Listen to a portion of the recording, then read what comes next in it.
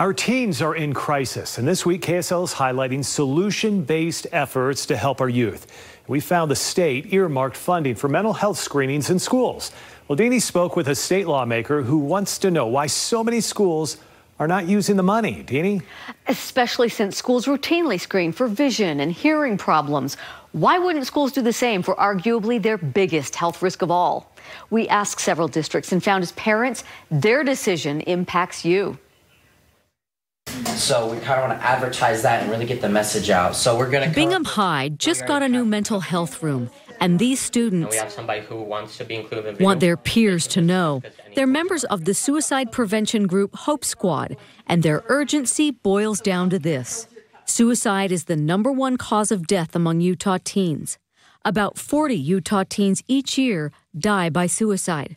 We spend a lot of time focusing on our school and the kids in our school who need help being heard and being seen. We have been in a 5-alarm fire. Thousands of Utah teenagers are thinking about suicide. Student Health and Risk Prevention, or SHARP, surveys administered every 2 years show in a classroom of 30 10th graders, 20%, or 6 of them, have seriously considered suicide, and almost as many have actually made a plan. By not addressing it, we're basically just letting somebody suffer in silence. And that was why Representative Steve Elison passed a law in 2020 that provides $500,000 each year for schools to provide mental health screenings. For decades, schools have screened students for vision issues, hearing issues, but for mental health issues, which is the #1 cause of death for children in Utah, which is suicide, we didn't do anything for a long time. Right now, fewer than half of Utah school districts participate in the screening program.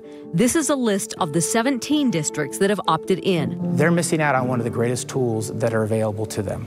Schools aren't the only ones missing out. Parents can also apply to use their district's pot of money to help pay for counseling, insurance deductibles, or other things when the screening recommends treatment they can't afford. But when the district opts out, that funding isn't available. So few districts applied, a new bill poses a deadline. July 1st, districts have to report they're in or they're out. Is it frustrating to you? It's very frustrating. I would give anything to have my boys back, anything. Troy Slaymaker lost his 14-year-old to suicide. He was the glue in our family. 3 years later, his oldest son also died by suicide. Slaymaker knew there were issues, but didn't realize how serious or know what to do.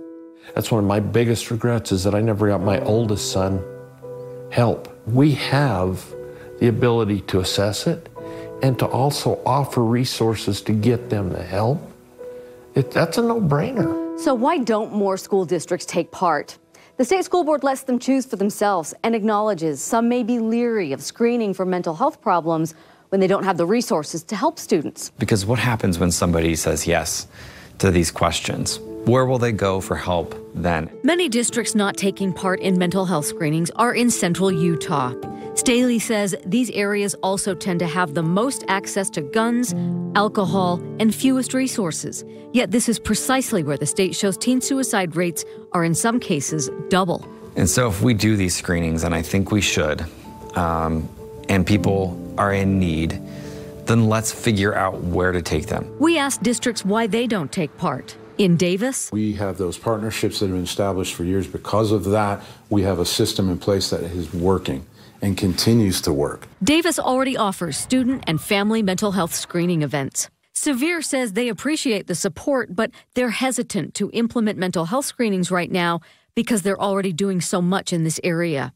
Granite District plans to opt into the program next year. Jordan District does all the things the state asks with screenings, but didn't apply for funding. Leaders say screenings have saved lives by getting families resources and starting difficult discussions. It's always helpful if it facilitates open, caring connections and conversations. That's the key to kids having what they need to get through a difficult time. Representative Elison has another reason he's pushing for screenings: to prevent school shootings.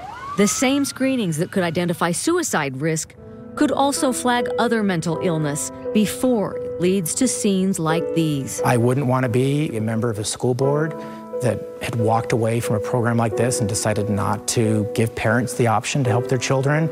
and then later find out that a student in that district had died by suicide, or heaven forbid, they had a mass shooting. He hopes those serious issues will encourage more districts to get on board. If you want to know whether your district takes part in the state's funding for screenings, we have a list along with our story on KSLTV.com. And then all day tomorrow, KSL is dedicating our coverage to teens in crisis. A recent CDC survey showed increased sadness and mental distress among teen girls, LGBTQ youth, and minority groups. We look into what efforts are being made right here in Utah to help our teens. Pretty eye-opening. Great story there, Dini. Thanks.